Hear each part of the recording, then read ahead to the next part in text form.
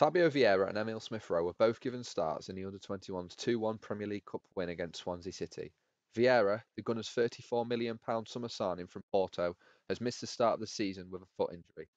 The midfielder impressed in his first half cameo, with the Portuguese under-21 international potentially in line for the trip to Bournemouth on Saturday.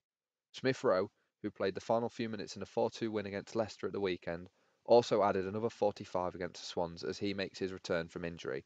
Several young stars also impressed in the cup win, with left-back Lino Sousa proving to be a threat, assisting Joel Idaho for the Gunners' equaliser. It was the experienced Cedric who turned out to be the game winner, with his first half free kick enough to seal the win.